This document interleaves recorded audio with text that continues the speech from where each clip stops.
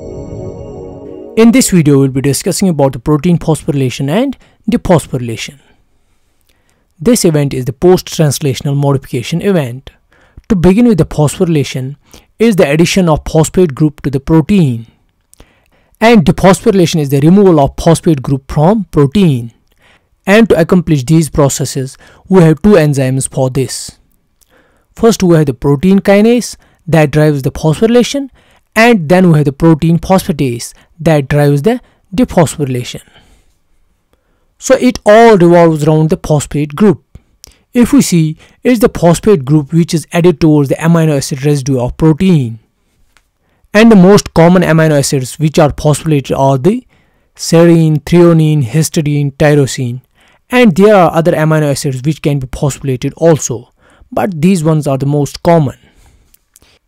Here we have the serine, threonine, tyrosine amino acids.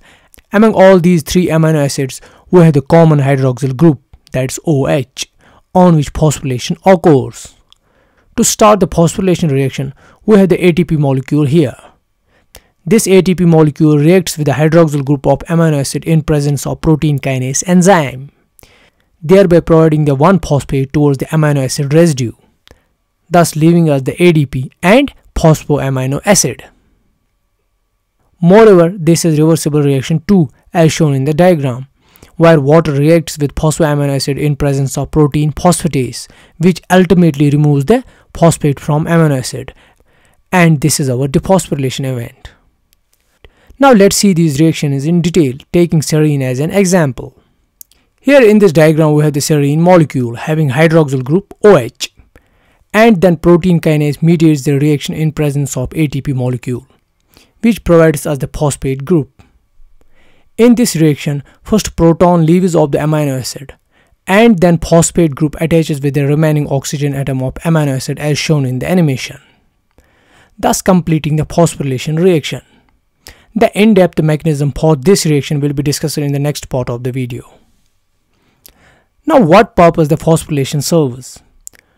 We know many enzymes, receptors, ligands, signaling complex proteins are turned on and off by phosphorylation.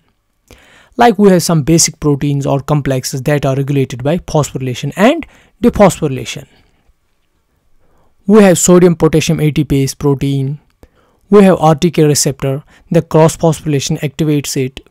Then we have CTD, that's carboxy terminal domain of RNA polymerase II.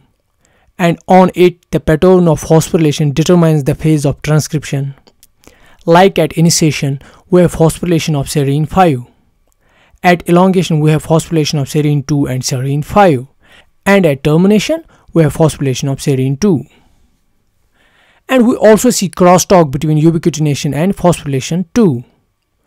And there are hundreds of signaling pathways where phosphorylation and dephosphorylation regulate the activation and deactivation of numerous proteins and enzymes.